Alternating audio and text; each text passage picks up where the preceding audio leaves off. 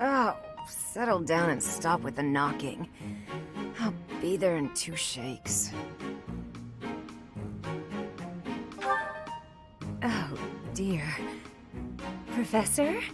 Is that you? Just a moment. Oh, what should I do? I can't open the door in this state. Manuela, you simply must quit oversleeping. Hold on. Where are my clothes? I can't even find my... Where in blazes is my underwear?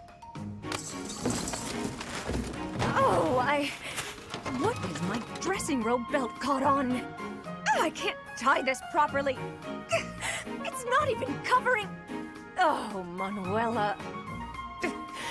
This will have to do.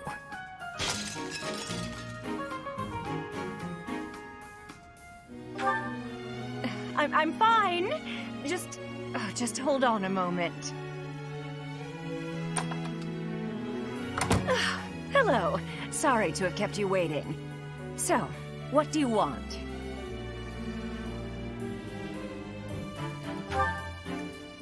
Excuse me? You had a reason for coming here, I assume. I've put a lot of time and effort into making it possible to talk with you, you know. No, you've done nothing wrong. Let's just say I'm not having a good day. Actually, I didn't have a good night. Never mind. What did you want, anyway?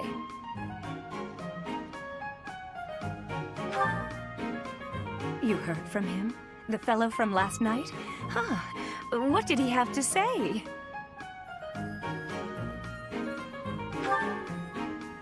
Yeah, figures. Kind of saw it coming, actually. That's why I came back to my room and went to bed. To get over it. Thank you for checking in on me. Was that all you wanted? Well then, good night.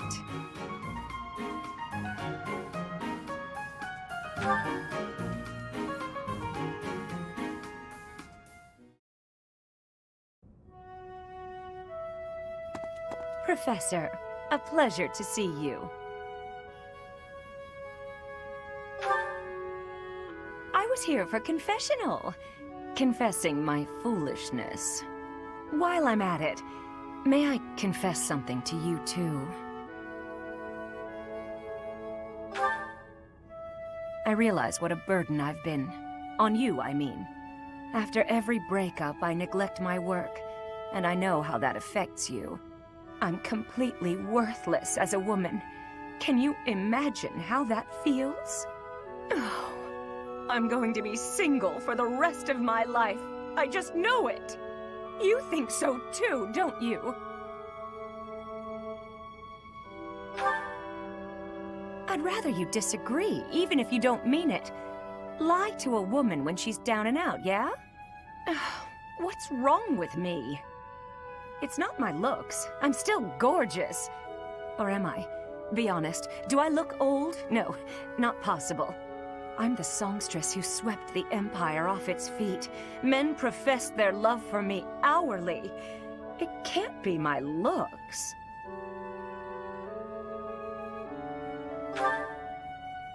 You're right. Although, just fine is a bit... Well, it's better to be attractive than just fine. Oh no.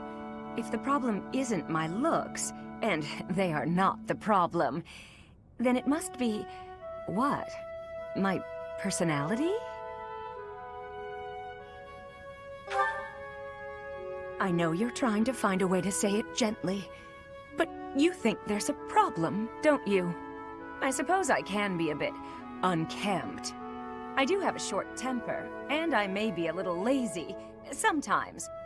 But I've always heard fellas, you know, like a woman with a few flaws. Seems to me there are plenty of flawed girls who have landed themselves a good man. So maybe my trouble is I'm not imperfect enough. Do you think I could use a few more flaws?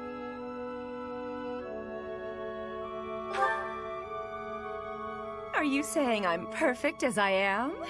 come now. You'll make me blush.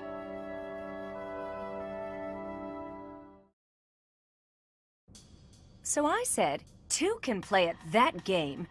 I told him, a small-time little weasel like you ought to be begging me for attention. Oh, it gets me so mad, so worked up. Why aren't there any men around here who understand what a catch I am? Come to think of it, you've always been nice to me. I mean, you listen to all my problems. I feel like I can really trust you. I don't have that kind of thing with a lot of people. Right, I got it. I knew you'd say we were just friends. I'd like to maybe talk about this once the war is over. Once we're all safe. All right, enough of this moping around. What we need is a change of mood. We've still got a lot to do together. When I think about that, what are one or two men?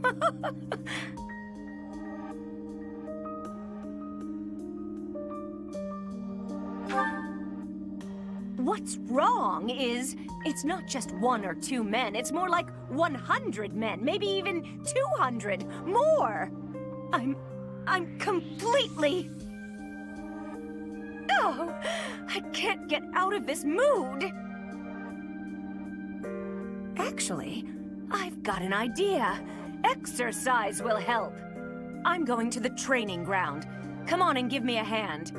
Gonna work my anger out on 100 training dummies. Maybe 200 if we've got them.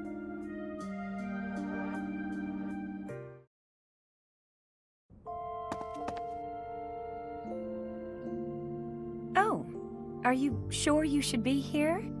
There must be tons of young girls falling over themselves just to get near a hero like you. Or are you not interested in such attention? What? Not looking for romance, then? So that's why you never gave in, no matter how many times I tried. Listen, I get it. No need to explain anything. It's better this way. It means I wasn't the problem. Wait, am I the problem? I suppose if I had some charm, maybe you would have fallen for me. Oh, why does this always happen to me?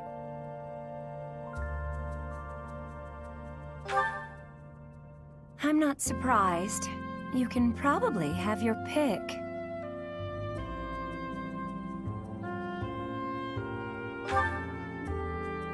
What?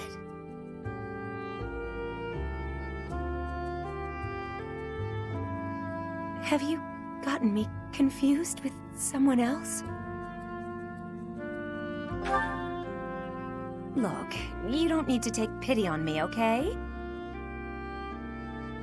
Or... that's not it, is it? I can see it in your eyes. Nobody's looked at me that way in a long, long time. I sound like a schoolgirl, but this is the moment I've always dreamed of. So of course I'm going to mess it up by not knowing how to answer. Just give me a minute to compose myself. Okay. Come on, Manuela. Whew, that's better. So, my answer... Yes! Yes, I would love to marry you! I'm a complete mess, and I'll be a massive pain to you from now on. But in exchange for the trouble, I promise to give you all of my love. So don't let me down, you hear? You know, until this moment, I didn't realize how much my heart longed to call you my own. I want to love you, and to be loved by you. I want to share my life with you. And you really like that idea? Oh, oh goodness. Oh, I just giggled. Maybe I'm not as old as I tell myself. Or maybe you just make me feel good about myself, my darling.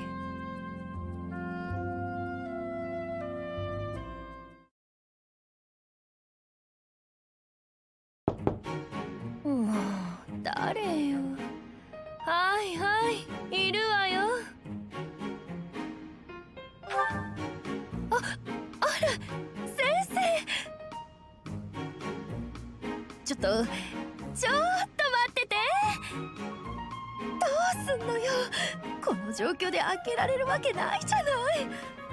もうなんでこんな時間まで寝ちゃってるわけ、私。うわあ、服どこよ。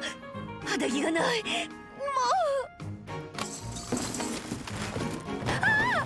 服の紐が引っかかって結べない。胸が。もう適当でいいわよ。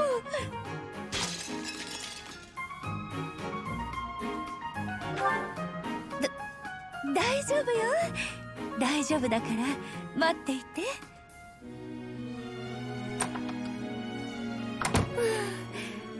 待たせちゃったかしら。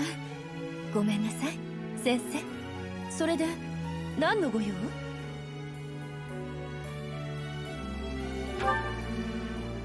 そんなこといいじゃないの。早く話があるならしてくれない？私だって必死な思いでここまで出てきたんだから。いえ、あなたは悪くないわ。ただ今日が良くなかったというか、昨夜が良くなかったというか。じゃなくて、結局用があるの？ないの？昨夜の人から？なんて言ってたのかしら。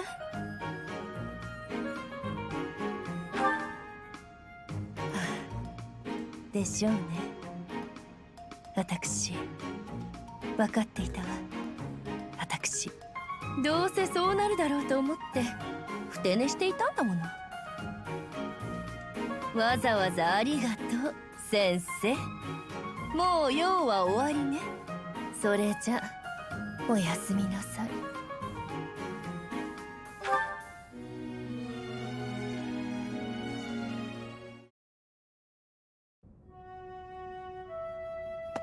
あら先生、ちょうどいいところに。懺悔していたの？私の愚行をね。それであなたにも懺悔したかったからいいかしら。あなたにはこれまでも散々迷惑をかけてきたわよね。男に振られるたびに仕事はすっぽかすわ。あなたにも当たってしまうわ。私ってどうしようもない女なのよ。このままじゃ一生独り身だわ私。先生もそう思うでしょ？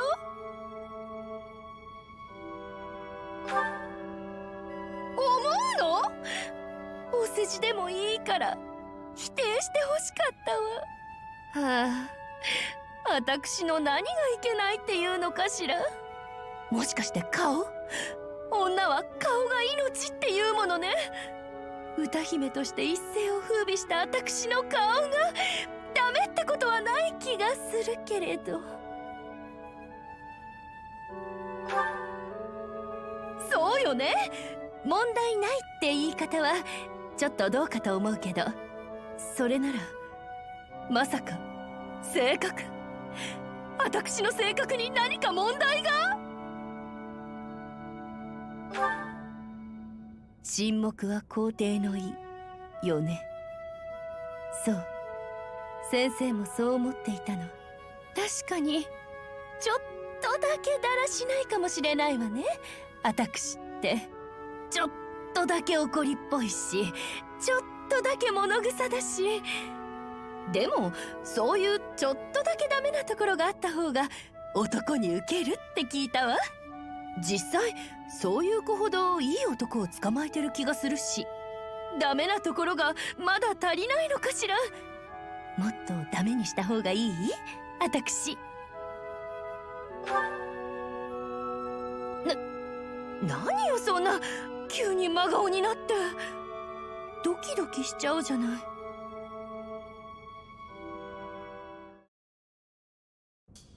でね、そうしたら私もこう言うしかないじゃない。あんたみたいに器が極小の男、私の方から願い下げよ。でね、売り言葉に買い言葉ってやつ。嫌になっちゃうわ。私に優しくしてくれる男、どこかに転がってないかしら。そういえばあなたって私にとっても優しいわよね。こうやって私の愚痴に付き合ってくれるし、なんだかんだ見捨てずに逆に頼ってくれることだってあるし。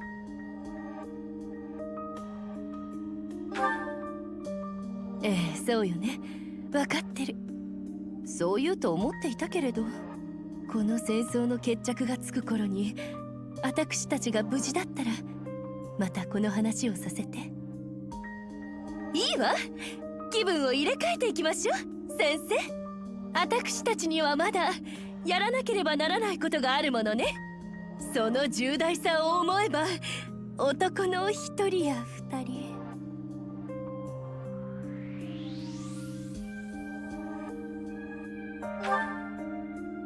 何が男の一人や二人よ。もう100人200人の世界なのよ。私なんてダメね。全く気分を入れ替えられなかった。こういう時は体を動かすしかないわ。先生、ちょっと手伝って。訓練場に行くわよ。100本でも200本でも男の数だけ打ち込んでやるわ。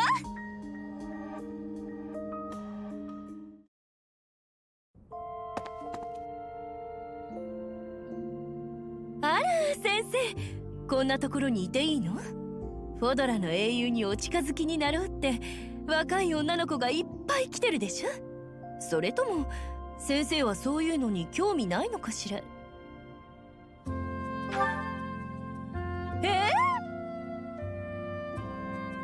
先生ってば、もしかして女に興味がなかったの？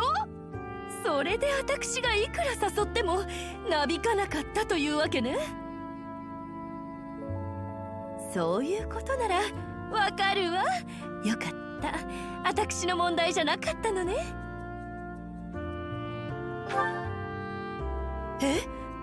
やっぱり私の問題。私に人並みの魅力があれば先生を落とせてたっていうの？私っていつもどうして。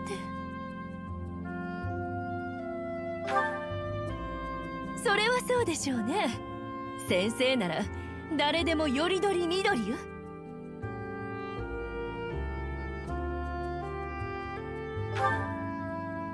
は？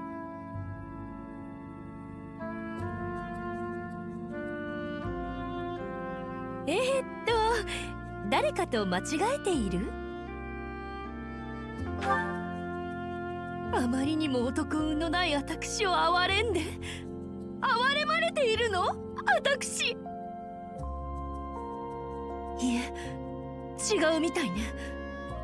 あなたのその瞳、そうやって誰かに熱く見つめられたのはとっても久しぶりよ。私、そんな待望の瞬間だというのに、私ったら何も気の利いた言葉を返せないなんて。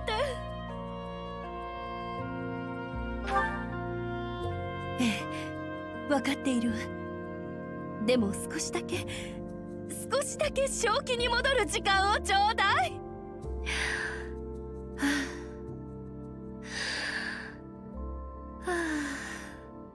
ありがとう。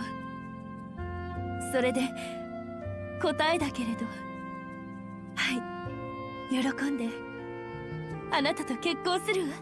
私ダメな女だから、これからもあなたにはたくさん迷惑をかけると思うけれど、それでも私のできる精一杯であなたの愛に応えるわ。だからあなたも私のことを不安にさせないで。私って思ったよりずっと独占欲が強いみたい。あなたと結婚するというのに、もっとあなたに愛されたいと思ってしまう。でもあなたもまんざらじゃなさそうね。末永くよろしくお願いするわ、私の旦那様。